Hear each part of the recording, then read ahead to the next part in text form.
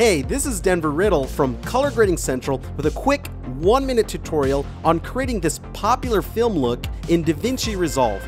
The first thing is to brighten the shot and add some contrast so we can have a good starting base point. This is our base correction.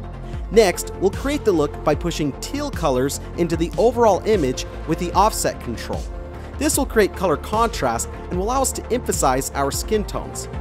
Next, we'll add a parallel node, and then going to the Hue versus saturation curve, we'll add a point by clicking on the skin tones and dragging up on the center point to get our skin tones to pop. Lastly, we'll clean up the shadows by adding a corrector and pull the teal out of the shadows with the Luma versus saturation curve. If you're a filmmaker and you enjoyed this tutorial, I want to let you know about a free live training I'm doing this coming Thursday where I'll teach you the same grading techniques used in Hollywood. I'll also be giving away a free tutorial that's a $49 value, and one lucky winner will win a tangent ripple control surface. So if you want to dramatically improve your color grading with one simple webinar, sign up today and I'll see you at the training.